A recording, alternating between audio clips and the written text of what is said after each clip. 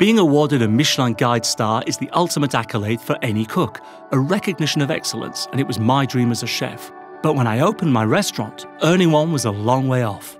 Let me tell you my story. I soon realized that a great dish depended on great ingredients, so I chose my suppliers carefully to ensure I had the best ingredients.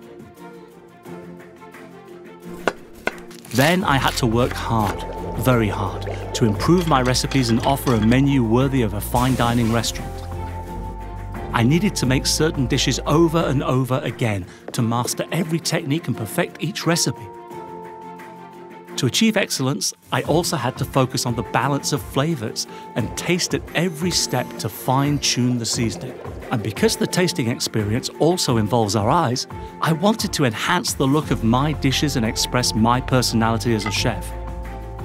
As we progressed, we first managed to be selected by the Michelin Guide. That initial achievement motivated me to reach the next level. I could have targeted a Bib Gourmand, but my dream was to earn a Michelin Guide star. So my team and I worked hard every day to offer our customers an experience of the highest quality.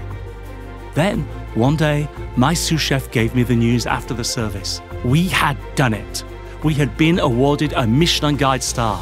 It wasn't easy, but with dedication, I managed to achieve my dream as a chef. And now I can proudly wear this chef's jacket with a star on it. And you, what will your chef life be?